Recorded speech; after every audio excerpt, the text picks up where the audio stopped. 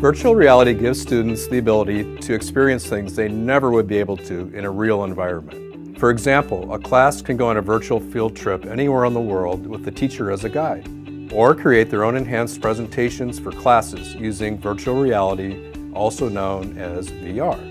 Medical education is already using VR to train trauma care physicians before they even step foot in the ER.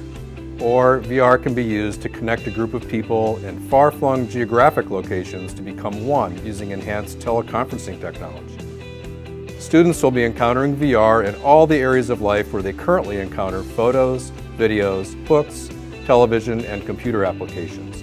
VR will become a part of education, work, and play. In the middle school virtual reality deep dive class, students learn how to use 360-degree photos and videos. It also includes augmented reality and complete virtual reality in the form of life-sized holograms. Next, they learn that VR is the next iterations of communicating with pictures, sound, and touch. We've learned about other equipment like hand motions, so you'll have the headset on and like remotes, so you can touch it too or use your hands in the virtual reality. I can see myself using this in the future. Depending on my job, if I was a doctor, I think a lot of doctors will start to use this.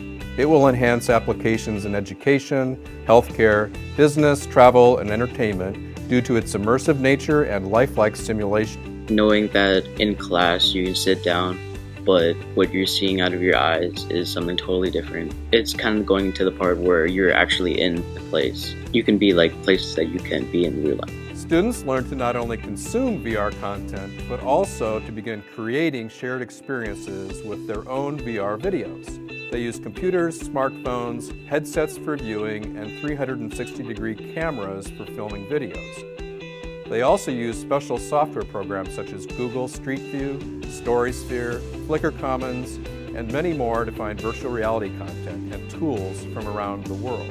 Right now, it's only like the beginning of what they're doing.